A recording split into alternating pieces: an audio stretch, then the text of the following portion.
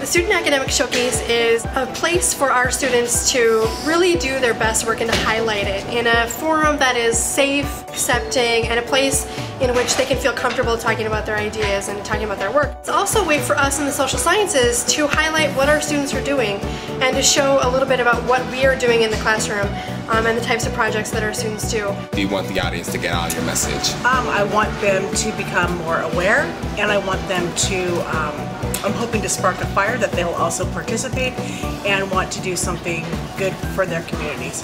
Things that we as a society need to start doing and recognizing that we're not doing enough. During this semester, Mr. Ricker approached me and asked me if I wanted to participate because I was always outspoken.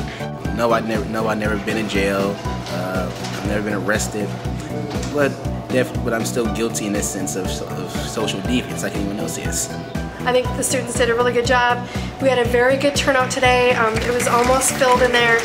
We had 7 students present their work, so it's pretty exciting, and we also have that documentary film coming up, so I'm actually pretty happy with how it's turned out for our first time at BAT.